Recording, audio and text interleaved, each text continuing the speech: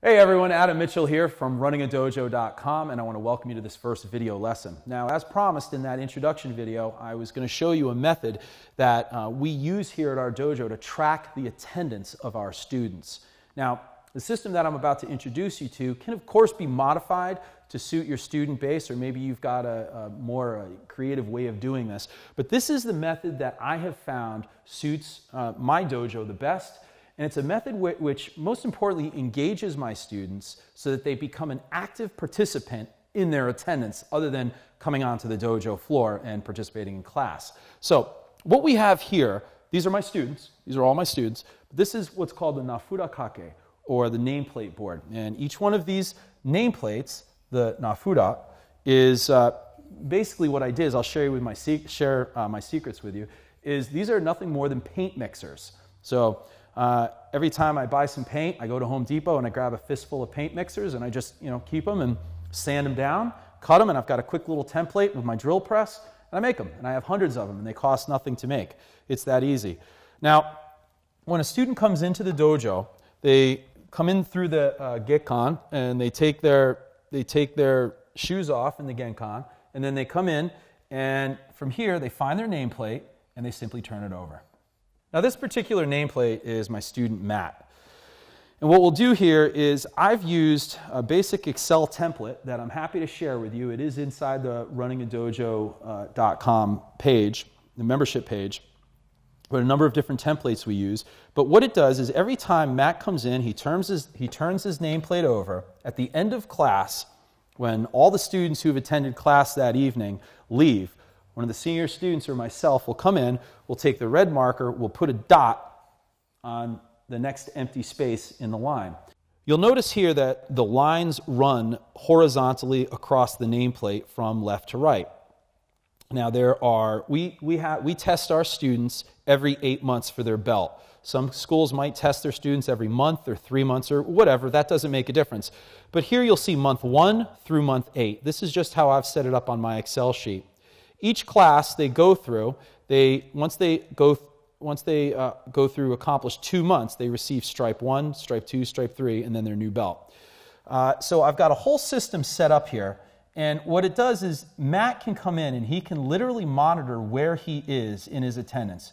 Once they get to this green line that runs vertically down the back of the nameplate on this little diagram here, as long as they make it to that green line, that's when they're eligible for striping. So, for example, month 4, if on the last or the 8th class of month 4, he's here, he can test for his stripe.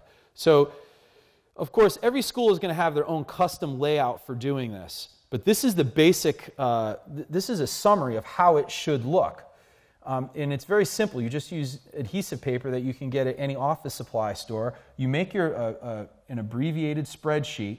I've got their yellow belt to their green belt. They test every 8 months for their new belt, and they can see where exactly they are, if they're falling behind, if they need to do makeup classes or schedule a private lesson with me. Now, down here you'll see a barcode system. This is here from our old school when we used to actually double up our attendance. Oftentimes, my instructors on the mat would use a school ledger, and they'd take the attendance of every student as they were there.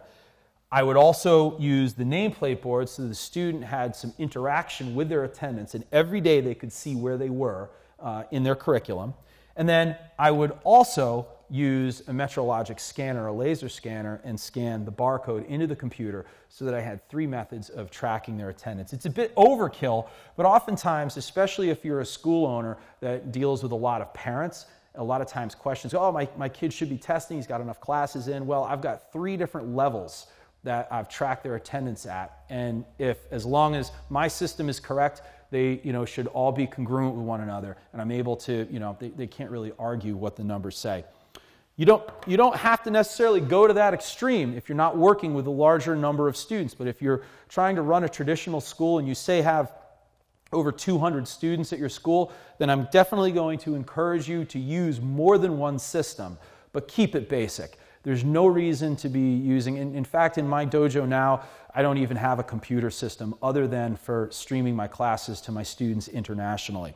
Now, let's talk about the layout here of the nameplate board. All the ways over to the left, I'm not sure the camera is going to get it, but all the ways over to the left is I use a different color. This one's stained. It's a little bit darker. And basically what this does is this says what class this rung is, or this row is. And we have 2 rows of adults, then we have juniors or teenagers, and then we have our kids.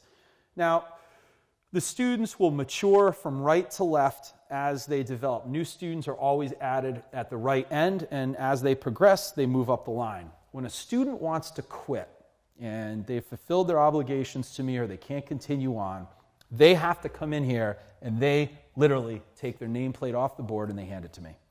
When they get their white belt, when they receive their white belt, which is 1 month after they start, once they've learned the protocol and the mannerisms at our school, they receive their new nameplate with their white belt. This means more to them, I promise you, this means more to them than any belt that they're ever going to get. This means their name is now a physical part of the training environment and atmosphere. They are part of the dojo. And when they come over and they have to remove their name from that, I keep it. And I let them know that this is never going to become someone else's nameplate. And I've got a whole warehouse of them back there over the last 12 years. But I keep it so that one day when they do come back, this is going to go right back up there and I'm going to know where they left off. What I do have down here is with my attendance, I have some students at the bottom row. These are my students that I haven't seen for over a month. So once they haven't been with me for a month, I take their name off. I haven't heard communication from them. I put them down at the bottom row. Then after 3 months, I remove them if they have, if they've been so rude as to not even communicate with me and let me know what's going on. I happen to be an instructor who cares immensely about my students' well-being, so I'm always in really good communication with them. Now right here, as you can see, I have kids classes, but the majority of my students are adults. And but right here, say for example, if I wanted to grow one of my groups, if I had, maybe a preschooler group, and then I had I don't have this, but let's say I had a preschooler group, I had a kids group, teenager group, and then my adults. So I've got a lot more adults, so maybe my next marketing efforts are going to be to grow this group. So I got a little bit of a bar graph here. That's just one thing that I found interesting. It gave me a quick visual indicator of what where the size of my school was, and it really favors the adult population because that's what I market to. So anyways, guys, this is the Nafuda Kake, the nameplate board, and I hope that this video lesson serves you well. Below this video, you're going to see that there's a discussion board where, like I have on all my videos, please leave some comments and questions. If you have any ideas that you want to add to this, please go ahead and do that. Let's engage each other. Let's have some dialogue. I hope you enjoyed this. I look forward to seeing you on the next lesson.